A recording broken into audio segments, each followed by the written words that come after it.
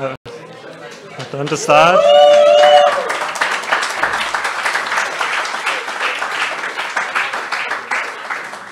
So if any of you has seen already, this presentation has an interactive component. You can participate by joining this QR code. Everyone who didn't already maybe wants to do it now. Otherwise, we'll just continue.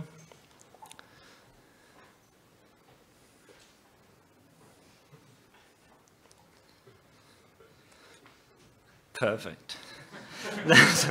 I mean, whenever there's an interactive part, there's still the link and you can type it in manually, but just start. So I want to talk about geometry nodes, specifically how it's handled internally. This is mostly a very technical talk for people who are curious about how geometry nodes works, but also for people who want to build their own node systems, either in Blender or independently. I will start with talking about some very basic approaches for how to evaluate node trees, then go over what we do for geometry nodes, which goes a lot into lazy evaluation. And in the end, I will talk about array processing, which means we have like large amounts of data, like particle systems, whatever, with millions of particles, and we have like all these small math functions, like adding positions and doing vector math, and how do we do that efficiently? So these are the three main topics. And first, I would like to know from you a little bit, like, what's your background? Because as I said, it's mostly a technical thing, and it's also a bit of an experiment to see how well these graphics work. It would be so mostly technical. That's nice. I'm usually most impressed by people who are in the both section, like they do the most crazy thing, like Simon Thomas. Who's helping us with the geometry nodes development a lot. Personally, I'm more on the technical side. I'm the lead developer for geometry nodes nowadays, working together a lot with Hans. I'm working on nodes in Blender for 10 years now already. Started out with animation nodes back in 2014, and then was hired in 2018 by the Blender Institute. And then in 2020, we started working on geometry nodes. Just as a side note, like whenever, my favorite thing is when people share their early experiments with new features in geometry nodes. Like it's super motivating, super nice to see. So please do more of that. It's super nice. But let's get into it. So just as a very basic start setup, this like a very simple node tree. I assume that people know what it is. Like you get their mesh in, do a simple subdivision surface, and extrude all the faces out. I just want to use it as a basic example for the next few slides. So the most simple approach, or the simplest approach to evaluate a node tree is to first do a so-called topo sort, a topological sort. That means you order the nodes in a way where every node comes before the nodes that need it. So for example, the add node comes after the value node. That basically in this ordering it means you can evaluate them one by one from left to right without getting into weird dependency issues. That also only works if you have no cycles in your, no link cycles in your node tree, but none of the other methods I will talk about can work with those either, so that's fine. This is actually the approach that animation nodes used to use. It's a bit more complex than that, but it essentially just sorted all the nodes and then generated a Python script that sorted them, that wrote a little script for every single node and then executed that. But it does have some big downsides. Mainly, you are evaluating all the nodes that you don't even need, because there's no checking here which nodes you need, and also very hard to parallelize. So if you have this linear order of nodes, deciding which nodes can be run in parallel and which can't, is very hard. But it's still this turbo sort is still very basic graph algorithm that you need a lot when working with node systems. So are there multiple possible orderings? Let's see what you think. So yes is correct. For example, the value node could be at the very beginning and will still be a correct ordering. Nice, that worked. Cool. So the next step up is to do what I would call a two-pass evaluation. That means you first filter down the set of nodes that you want to evaluate, and then evaluate those. That's in this example, that's fairly easy because, for example, the add node that I added in the end, like its output is not used at all. We can just check, okay, which nodes are not used by any output and just remove them. But there are also more complex ways that this can handle, and while it's like a fairly simple approach, it's actually what many node systems in Blender use. For example, cycles, when you have a mix node and you set the mix factor to 0 or 1, it just does a pre-pass over everything and determines which inputs to the mix nodes are actually used and which are not, and just like removes basically everything that's not needed. Or in the dependency graph evaluation, it's like not a node system, but like more an internal node system. We also have animated visibility, and there's like a pre-pass to figure out which objects need to be evaluated, and then there's a second pass to determine, like to actually evaluate them.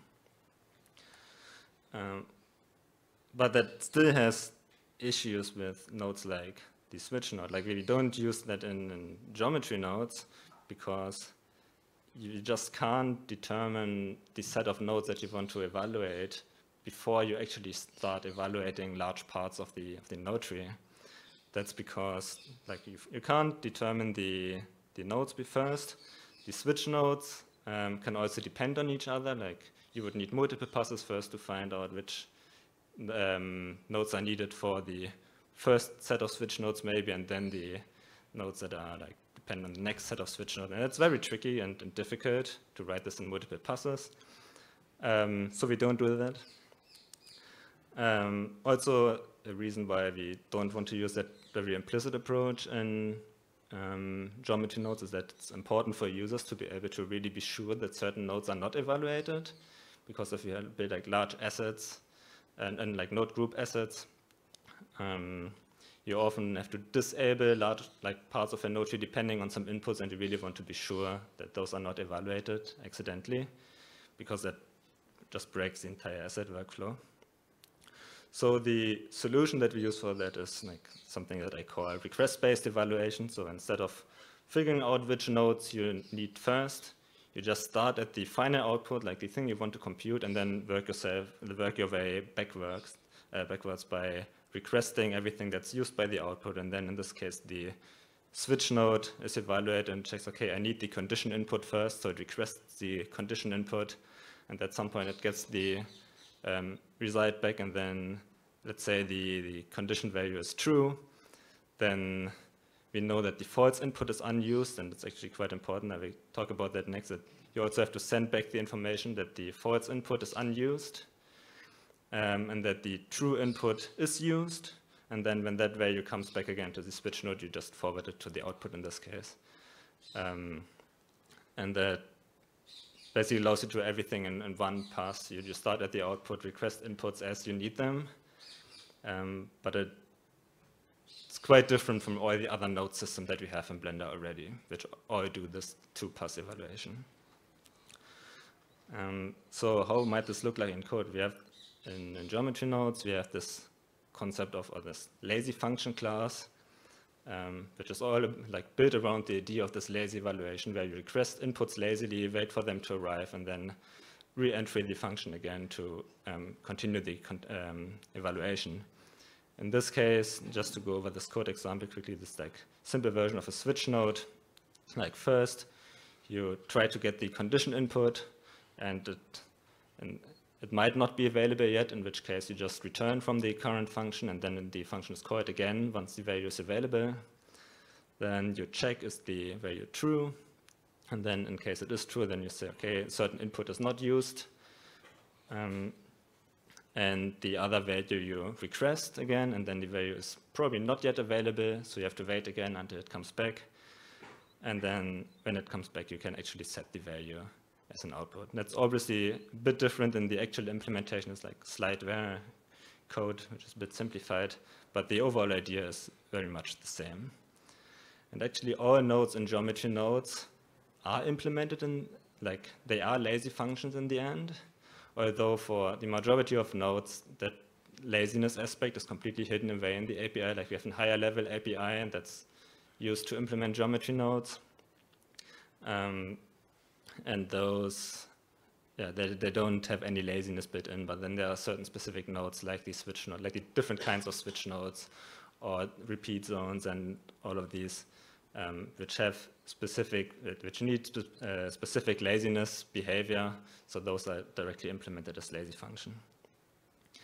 Another nice aspect of this internal API is that it's actually completely separate from geometry nodes. So we can have unit tests, which like build a couple of lazy functions, combine them, evaluate them, and to check that everything works. Then the next level up is when we have a lazy function for every geometry node, we can combine them into a graph. This graph is very similar to the geometry nodes graph that you build yourself.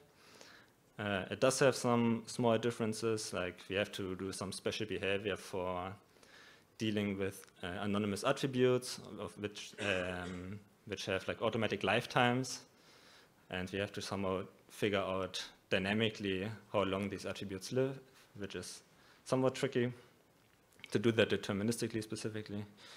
And also zones are represented a bit differently here. And then when we have built this graph, then we have the core part of geometry nodes, which is like the core part of the geometry nodes evaluator is actually just evaluating this lazy function graph, which is not that easy because you have to pass all these messages around, and then it becomes more tricky once you actually start doing multi-threading and all kinds of optimizations that I will talk about next. This graph at the bottom is actually like a debug view that I use for development. I have a core debug tools add-on on the extensions platform that you can use to export, like to visualize this graph for every node tree you have. It's not really something users need, but it might be interesting to people to see what is actually generated under the hood. Then there's one big limitation for laziness, and that it's within geometry nodes you have laziness, but for all the inputs that geometry nodes uses, we don't have that yet. It's mostly a limitation of for historic reasons, like the modifier stack evaluation, like we have to evaluate every modifier from the top to bottom, even if the last modifier doesn't even use its input. There's just no way to do that currently. That's something to work on in the future. Now to get to the first actual optimization thing, which is when you have multiple of these messages, like we have the request message, the response message, and the message that some input is unused. We somehow have to decide in what order do we want to process them.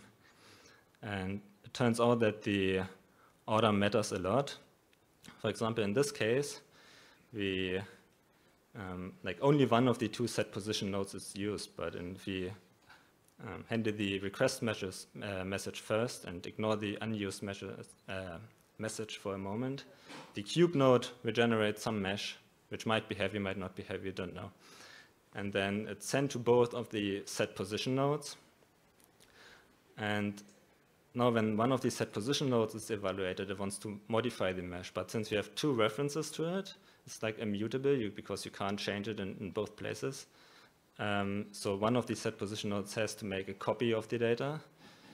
But that's only necessary because there are two references to it. But if we propagate the message that a certain value is unused first, we know that only one of the set position nodes is used, and it is the only, like the input socket of it is the only owner of that geometry data, so it can just modify it without caring about other references. That used to be more of a problem than it is nowadays, mainly because we have implicit sharing now, which means when we copy a mesh internally, it rarely copies any large data because all the attributes are shared again and are only actually copied when they are modified. But yeah, it's still, I have seen files when I implemented this optimization that were just so bad because there were so many unnecessary copies of data just because we didn't know early enough that some intermediate value is not needed anymore. Then the next big topic is when you have multiple nodes scheduled, like in this case, we have the joint geometry nodes, which ask for the two bounding box nodes, which then ask for the primitive node outputs. Someone have to decide in which order do we want to evaluate these nodes. Like after the first bounding box nodes run, you can either run the next other bounding box nodes or the primitive node that it requested. And one of those strategies works better than the other. Want to give a little analogy. Imagine like breadth first search, breadth first evaluation is when you start doing many side projects and you start adding more side projects, and that takes up all your mental capacity. And at some point you might go back to your earliest project, but in the end you are slower, versus when you do like depth first, which means like you if you need something for your current project, you just do it now instead of doing another project in between. And so in the end, I just check your responses. Depth first is correct because it leads to very smaller peak memory usage, because you have much less intermediate values that are not actually needed, versus with depth first, you basically only compute what you actually need next. There's some value in using breadth first evaluation at the beginning, just to get all the threads active, because then you can do more stuff in parallel. Like if you are two people, you might be able to do two projects at the same time, but then not fan out more than that. But in practice, that didn't really, like, usually all the threads become active fast enough that it's not really worth making a distinction here. Then one of the key aspects of the lazy function API that we use internally is that you can combine multiple functions into this graph, and that the graph itself becomes a lazy function again, which means that and then this lazy function has all the same laziness characteristics that you would have if you wouldn't, like if we would inline the entire graph into another graph. This is super useful because it allows us to build many smaller graphs instead of one huge one without losing any of the laziness aspects. And we use that a lot for node groups and zones. So node groups, there are two main ways to handle them. And again, Geometry Nodes is doing it differently from all the other node systems in Blender, because the first way to do it, which like all the other node systems do, is to flatten the entire node tree into a single graph that doesn't have any groups anymore. That can be done as a pre-process, and it makes some things easier. Like you can, the evaluation becomes easier, and some optimizations also become easier. Especially if you do this two-pass evaluation, you can more easily like iterate over the entire graph on one level without having to worry about nesting later on. Then for geometry nodes, we do not flatten the graph, and that's for multiple reasons. One is the evaluator needs to handle nesting anyway, especially now that we have zones, because you can't flatten a repeat zone or for each zone in the same way that you can flatten node groups. And also geometry node groups or node systems tend to become way bigger than shader node trees or compositor node trees, which is probably also a part of why, like, which this is enabled a lot by this laziness and using switch nodes. But if you have like node systems that are, if they would all be inline, like 10,000 nodes, which I've seen many times already, would be quite a waste of time to inline all of that, especially if most of these nodes are not actually evaluated in the end, which is also quite common. I said there are some optimizations that you can do to improve node groups, to like improve performance, that are easier to implement on a flattened node tree. But so far we haven't needed them, and if we need them, we could still like selectively flatten some node groups. That's not an issue at all. And for zones, actually quite interesting, because the evaluation of zones, just like for the repeat zone, in the top level graph of these geometry nodes, node tree, each zone is collapsed into a single node, which then contains a dynamically generated graph.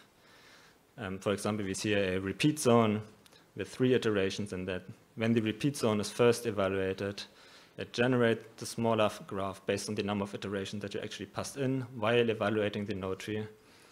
And that is just like inserted into the lazy function graph. And it's super nice because we don't actually have to change the core evaluation code, which is fairly complex. But to add these types of zones, we only have to change the code that takes a geometry node tree and turns it into a lazy function graph, and all the evaluation stuff stays the same, which also gets us many optimizations for free. So for example, if the repeat zone contains parts that can be parallelized, because they are not all dependent on the previous iteration, they actually run in parallel. Like you can have, if you have 20 threads, you can run, like have each thread currently working on a separate iteration of the repeat zone, which is very tricky to do in other ways. Right. Next big topic, multi-threading. It's actually not too hard to do with this general architecture of sending messages around. Like this makes it easier to get multi-threading correct than if you work with shared memory and stuff. And I also want to differentiate between 2 kinds of multi-threading here. One is you want to run nodes in general in parallel versus running specific geometry algorithms in parallel within a node. So obviously we always want to run, like use many threads when evaluating a single node. Like when you build a big cylinder mesh, you might want to use multiple threads to initialize the positions. But what we are talking about here is just running nodes, like complete nodes in parallel. So how many threads should be used here? Let's see. Yeah, it depends, surprising. So in the case where the cube node and the cylinder node actually are very, like, produce small geometries, you want to use a single thread. When they generate larger geometries, you want to run them in parallel. And then inside of these nodes, if you generate larger geometries, you might want to use even more threads, of course. Internally, we use TBB, a library from Intel, for multi-threading. I just want to briefly mention how that, like the basic idea. TBB uses a strategy for distributing work that's called task stealing. And I also want to give a small analogy for that. Imagine you have like you have 20 office workers sitting on their tables where each office worker like corresponds to a thread, and they each have a stack of paper with tasks on their desk, and everyone is just working on their own tasks. But when someone is done with their tasks, they just start walking around, stealing tasks, like half of the tasks from other persons, going back to their plate and continuing working, which is very different from the idea of having some manager which assigns the tasks to people. Like these are the big 2 different approaches. And we use this task stealing approach, which has the big benefit that it scales much better when you have many threads. It might sound a bit weird at first, but you actually start out with having only 1 thread, and then it has like potentially big chunk of tasks, and then all the other threads randomly walk around, checking if any threads have tasks available. But as soon as one thread steals half of the tasks, and there are 2 threads having tasks, and then it's very quickly distributed through all the cores without a lot of overhead. So that scales very well. But there's a problem with what I described so far. Like the multi-threading in general is fairly straightforward. So to send the messages, we still have to have like some kind of mutex on the nodes whenever we send a message to a node. And that can be expensive when you have like tons of small nodes which don't take a long time to evaluate, to have lock a mutex and have this inter-thread communication all the time. And usually you would solve that, like if you have 10 million particles and you want to split up the evaluation over them, you would just use a grain size. So instead of having each task be a single particle, you say, okay, I want to process 1,000 particles at a time. And that's easy to do in some cases, like on the left side, where all the tasks are the same size. We can easily split them up. And even if they have different sizes, but we know the size beforehand, you can still fairly easily split them up into like equally sized chunks. But then with geometry nodes, it's very tricky because we don't know beforehand how long a node will take to evaluate. And even the same node can sometimes be very slow and sometimes be very fast. So it's hard to decide how many nodes should be packed together into one task. And the ideal solution is obviously only to use threading when it's actually beneficial, but how do we detect that it is beneficial? And for that, we use a strategy that I call lazy threading, which mainly means that we start out assuming that everything is small and only use a single thread. We don't even lock any mutexes in this case.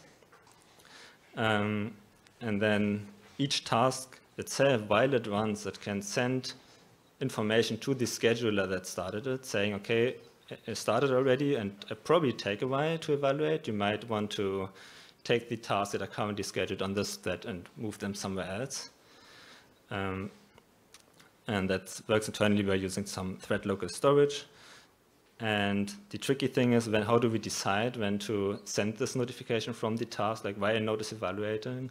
How does it decide when to send this information to the scheduler? Because we also don't want to add new code in all kinds of places.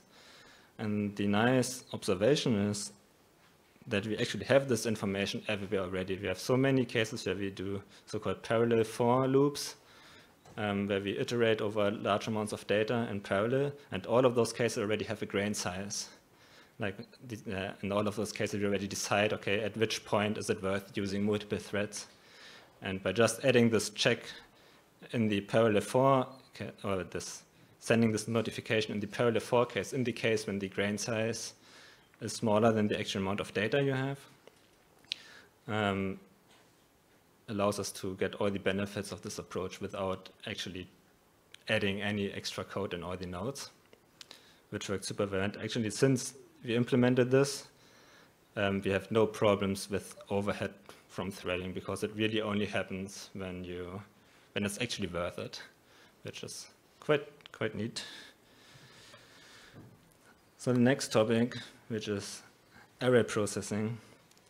The basic problem statement is quite simple. You have a bunch of inputs for each, like you have an input for each index basically, and you want to compute an output value for every index. And the goal is to have high performance and low peak memory usage.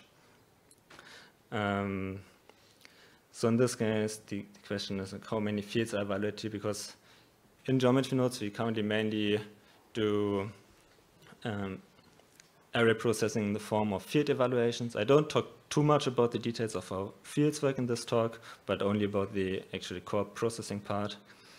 But thought it might still be fun to check it. I wonder what the third one is. So 2 would be the correct answer here, because we have the selection input and the value input on the store named attribute, which are both fields, which are both evaluated in that node.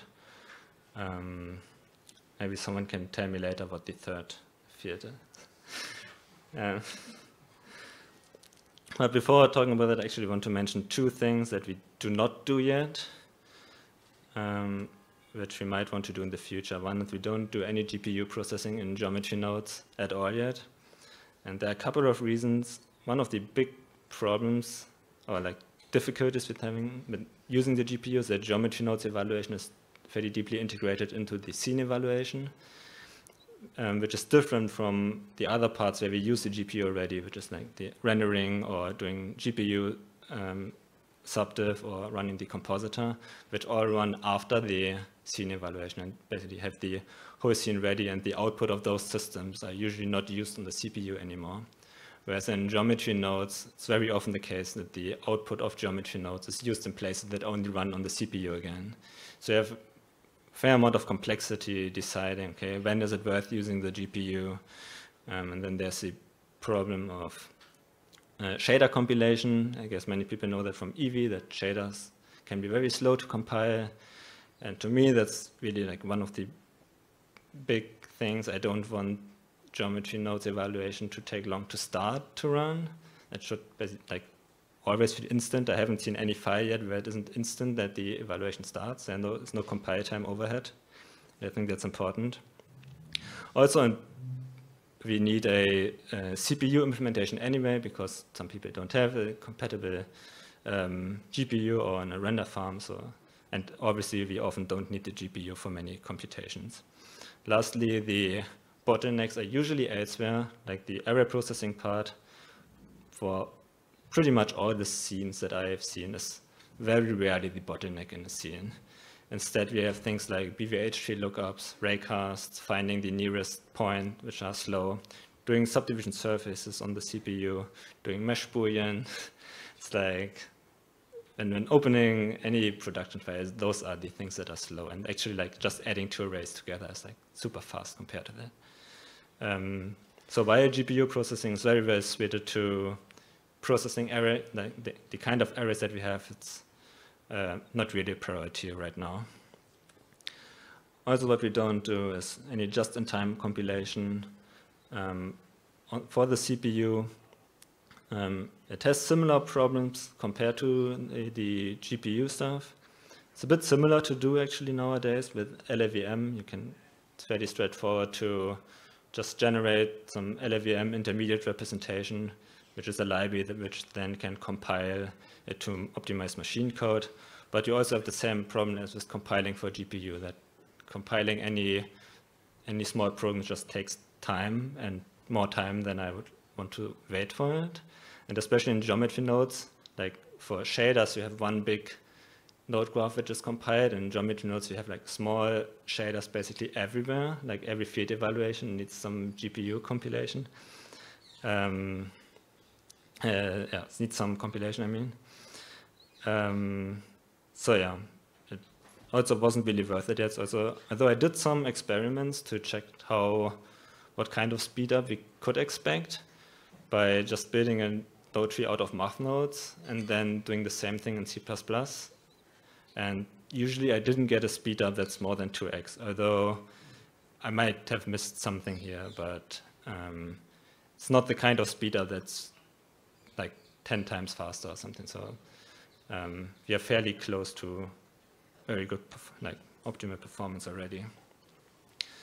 And also doing just-in-time compilation is only worth it when you're only dealing with very simple math functions like adding, subtracting, multiplication. As soon as you start adding something like a square root or logarithm or anything like that, all the benefit is like, it's not worth it anymore. And just the performance is spent doing the actual computation, and there's the overhead of not doing machine code generation is negligible. So when starting to build this system, one important question is, should we optimize the evaluation for latency or for throughput? And I want to give a simple analogy again for what it means. Imagine you build a bike path between two villages, and you build one that is like a single lane, and it's like super high quality. You can ride very fast on it, and you can get from village A to village B very quickly. And that would mean that you have a low latency. You can get there very fast. But on the flip side, you can't have many people using that path at the same time, because you can't just drive next to each other. And so the throughput would be somewhat low. And that is compared to building a path that's much wider, but is low quality. You can only ride very slowly on it. So the latency would be low. Getting from village A to village B is slow, but you can get way more people over that path. So the throughput would be high. And let's see what people think, what we should optimize for. The correct answer is throughput. It's actually a nice general rule of thumb when you optimize for something or when you write code that usually runs on a lot of data, that you want to write or optimize or write your code for the case when you have a lot of data, and then when you actually only happen to have, like, I'll give an example, you have like a particle system again with 1,000 points, and you write your code processing all these points in one go, instead of writing your code that processes one particle at a time. Because usually as developer, we would think, okay, I write my code to handle one case, and then to handle many elements, I just call the code that handles one element many times. But usually it's way more efficient to write the code to handle many elements, and then in the case where you only have one element, still use that code that processes many elements, even though like initially as a developer you want to reduce the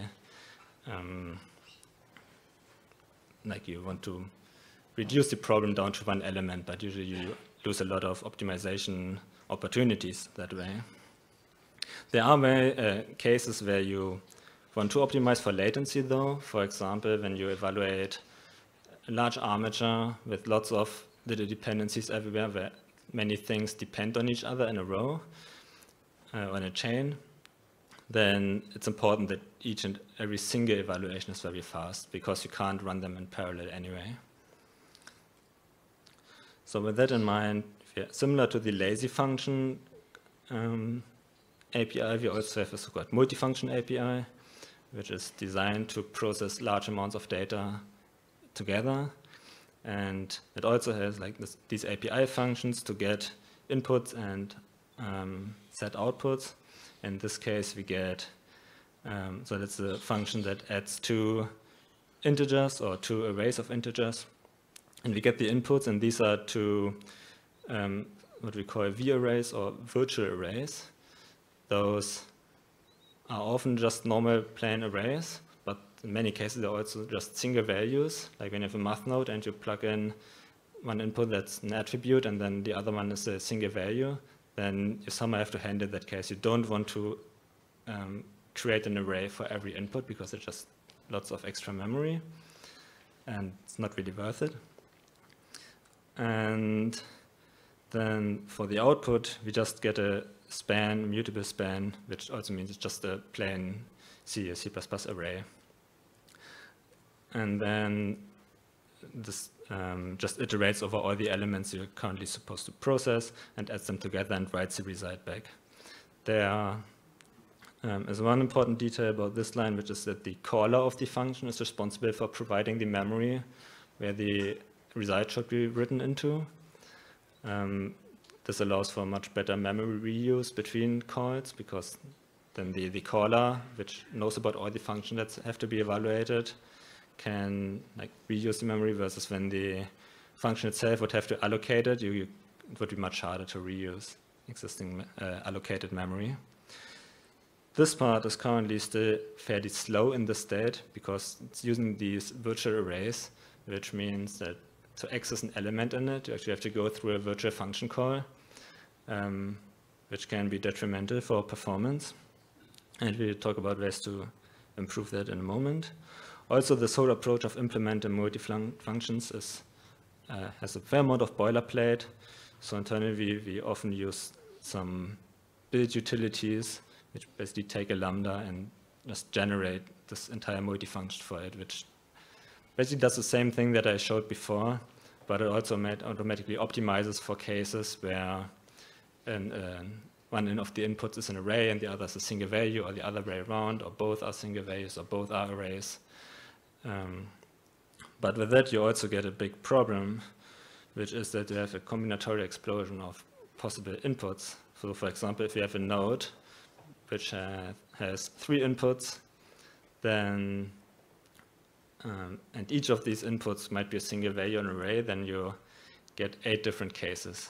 And 8 different cases may still be fine, but we actually have more things to consider. Like they might not be an array or a single value, they might be the index field, which is yet another kind of virtual array,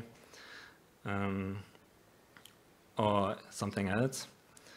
And so you get this trade-off between the binary size, because generating all these cases increase the binary size, and have some example of that on the next slide, and also increasing the compile time versus the performance we can expect. Obviously, we can expect best performance by just generating optimized code for all the different cases, but that comes at a cost.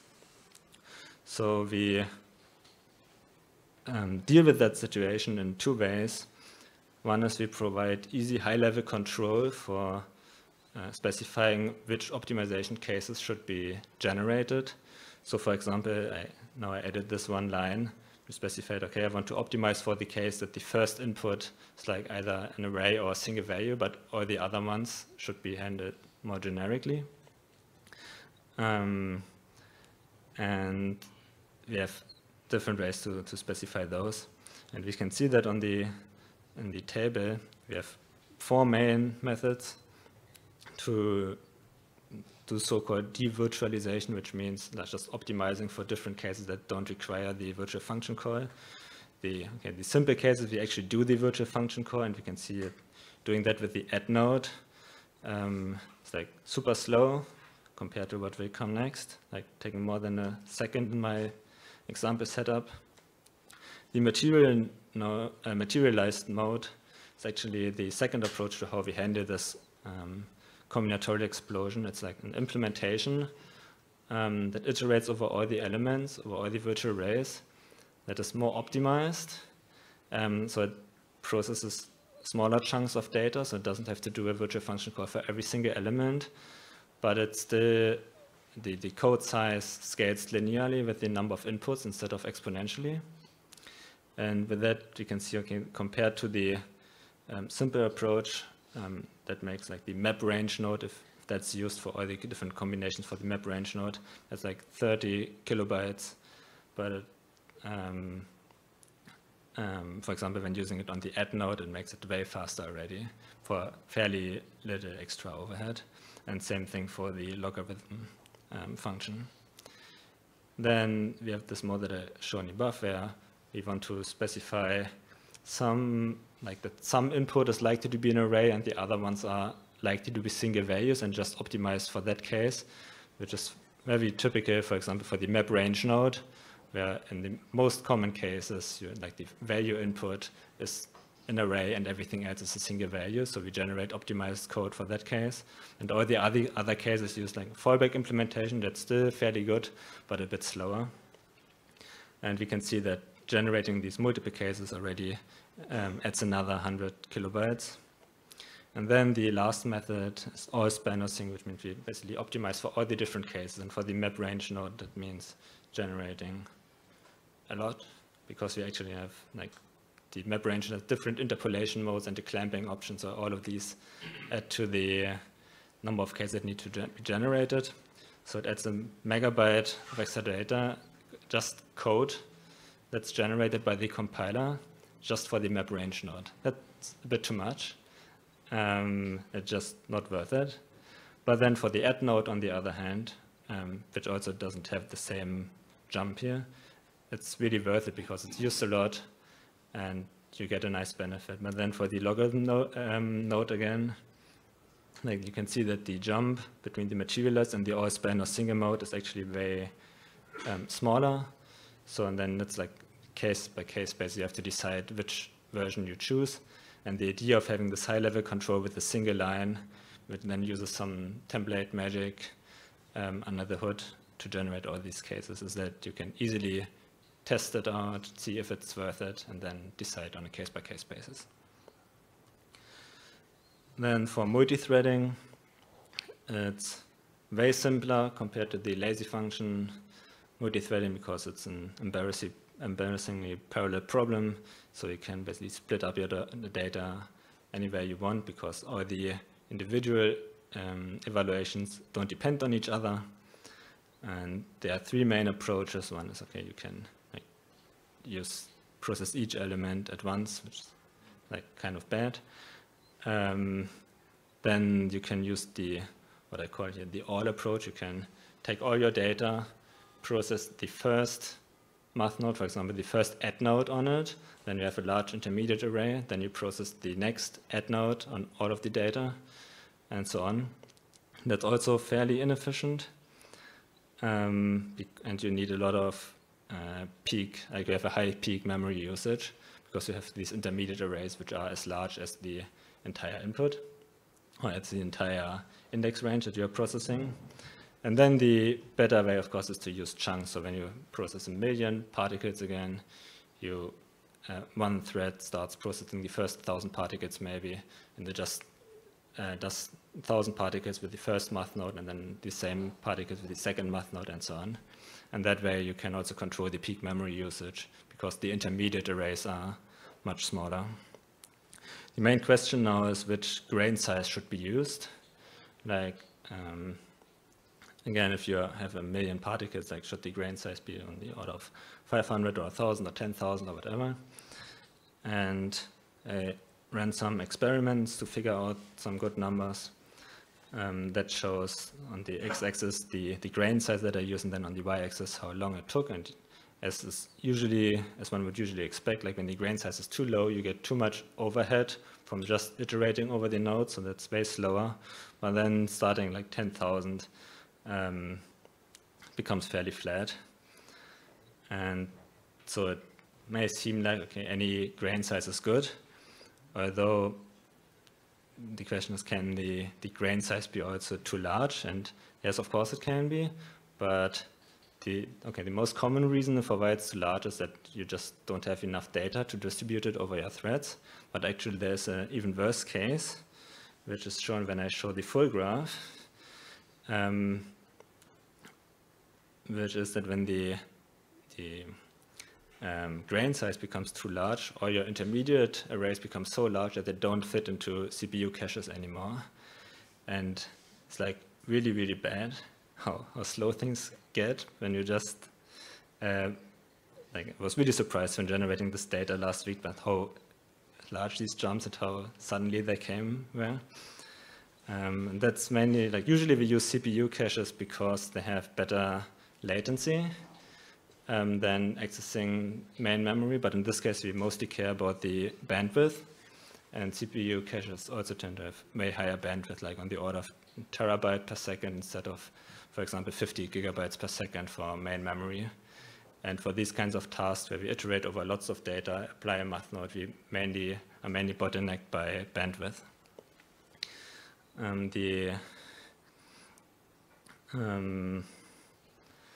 Right now, the question is how, first, one of the things that was recently done in Blender was to implement the CPU, or a new CPU compositor, as a replacement for the old one. And when Omar implemented that, he also used this multifunction approach with the chunking, and in some initial experiments with, again, lots of simple math nodes, was actually like 40 times faster than the old CPU implementation, which was already optimized compared to the previous implementation. And that was mainly this effect, because they evaluated the entire image on each math node, and then the next math node, the entire image again, and you just couldn't benefit from CPU caches at all. Now I get to the last topic, which is SIMD. I'm sure many know SIMD, but the general idea is to use special CPU instructions which can process multiple elements at once. For example, do 4 or 8 additions in one instruction instead of doing everything individually. And we do use that internally. Like we actually, for geometry nodes, we mainly depend on auto-vectorization by compilers, but I fine-tuned the code and made sure by looking at the assembly that the compiler actually understands it and generates the right code, which is easier for some compilers than for others.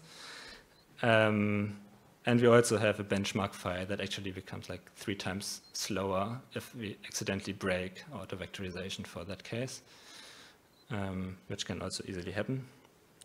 But as you can see, in the case with SSE2, which means we can do like 4 additions at the same time, becomes 2.7 times faster compared to the baseline implementation, which to me is actually pretty good, because it shows that we are very close to pretty optimal performance already. And you usually, like the best improvement you could in theory get is 4x, but this is also measuring the entire field evaluation, which has a lot more overhead. So we are really spending most of the time in the actual addition part of it, and it's great that it can get so much faster. I also tested with AVX2, which we currently don't use in official Blender builds, but I just made my own build to see if it improves things, and it does, but not by too much anymore. So yeah, that's probably a case where we really need just-in-time compilation with LLVM to benefit from that, but that's not done yet. Last thing, with SIMD you always have this situation where you have this, the compiler generates the main loop that processes elements in chunks, and then you have a fallback loop that iterates over all the elements that didn't fit into the chunks.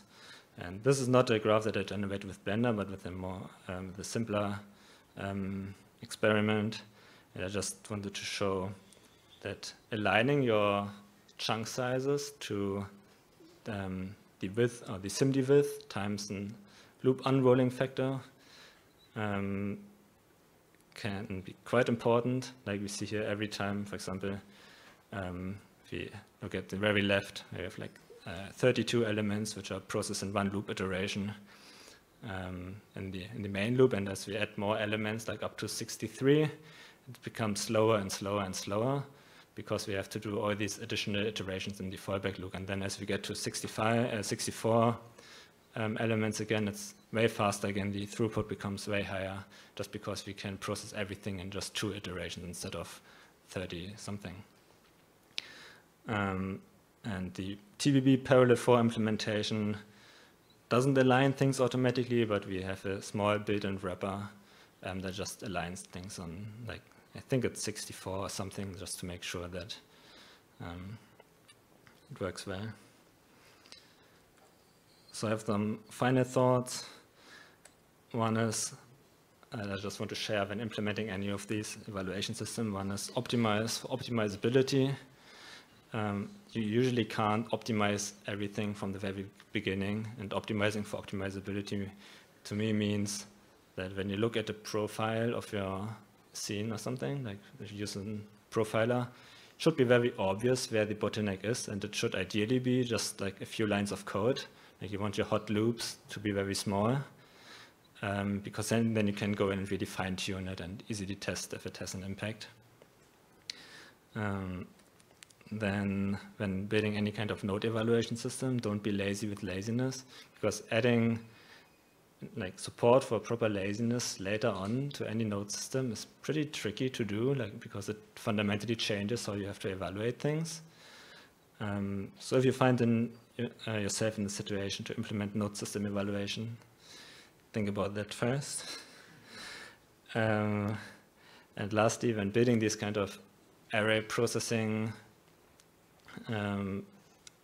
stuff, then I usually find it very helpful to like get a rough estimate for how things can be in theory. Like just that might usually like you get a good sense of that. You have to do experiments yourself, just writing simple C++ programs to see how fast can it be, like in the simplest cases, and then you can check, okay, how fast is it actually?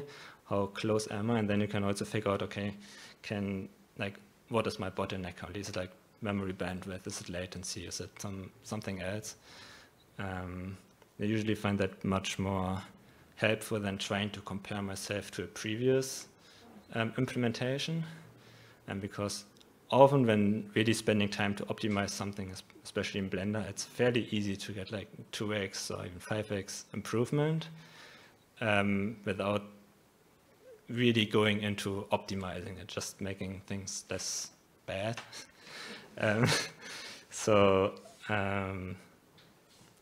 Yeah, I find it very useful to just get a general sense of how fast can things be. Usually you're still off by like an order of magnitude or even more, but just gives you a target, basically.